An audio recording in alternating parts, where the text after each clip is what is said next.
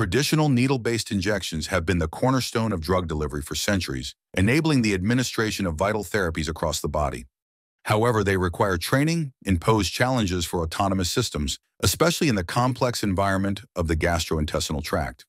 Inspired by the remarkable jetting systems of cephalopods, researchers from MIT, Brigham and Women's Hospital, and Novo Nordisk have developed microjet devices capable of delivering drugs directly into GI tissues without the need for needles.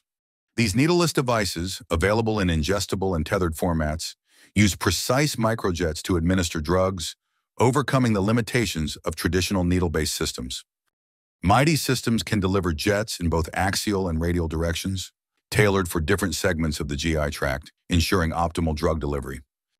Axial systems target larger, cavernous organs like the stomach, while radial systems are designed for tubular structures like the intestines, ensuring precise and effective drug delivery.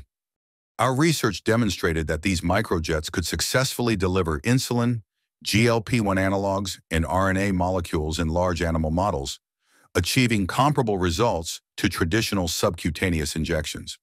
This innovative needleless approach expands the possibilities for ingestible drug delivery, providing new ways to monitor and treat various gastrointestinal conditions.